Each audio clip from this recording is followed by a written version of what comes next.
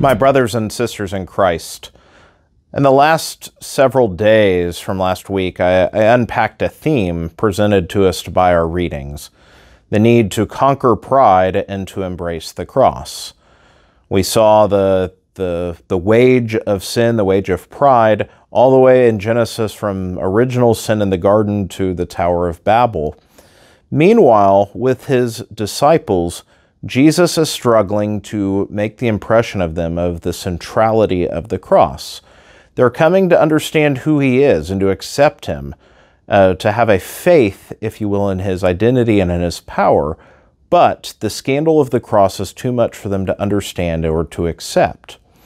And so, after the dialogues that happen and then the transfiguration, they come back down the mountain, and today we hear this episode. A crowd is gathered because Jesus only took Peter, James, and John up the mountain. The other disciples have remained behind. And in the meanwhile, a possessed boy has been brought to them. This fascinating episode unfolds in like manner. The disciples, who had been given authority and had had success in exorcisms in the past, suddenly are confounded. They've been found unable to accomplish the job. So when Jesus rebukes a faithless generation, he's speaking as much to his disciples as to anyone else. Why? Because he realizes that his clock is ticking. He's on the way to the cross, and how short of understanding and faith his disciples still are. So, what does he do? He tells his disciples, and the translation here sometimes covers this up, the command that's being issued, but he's directing the disciples to bring the boy to him. So then we hear the dialogue with the parent of the child, "If you can help him, Jesus," to which brings about the wonderful explanation, "if you can." And as Jesus says, all things are possible with faith, the man in a memorable way says, "I do believe, help my unbelief," which is a wonderful prayer for us as Christians, to both acknowledge in humility our shortcomings, but pray that God can transform our hearts. But as we heard in the story, Jesus goes on to heal the boy, drive out the demon, and so finally left alone with the disciples, they essentially ask, "Jesus, what gives? Why couldn't we do it?" He says, "This can only be done through prayer." Was this necessarily a different kind of exorcism? Maybe, maybe not.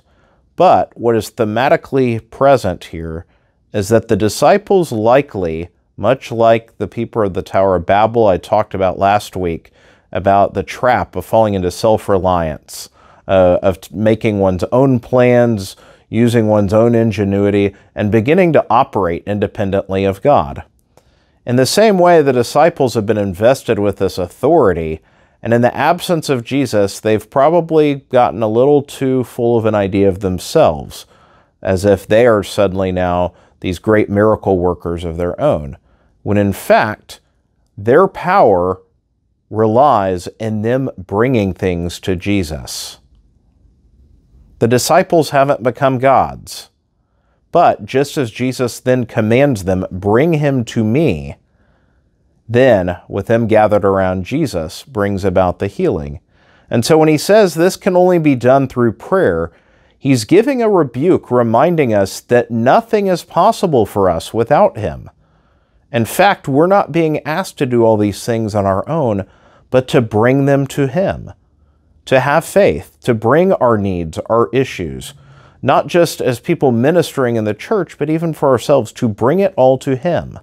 We're not expected to have the answers. We're not expected to have the power. Instead, in faith, we must know the Lord Jesus and bring all things to him. And in that place, all things become possible. And so, once again, as we prepare for Lent, just 2 days away, may we cast down our pride, prepare to take up the cross, but most of all, in our self-emptying, through our heightened time of prayer, fasting, and almsgiving, may we bring all things to the feet of Jesus. May God bless you all.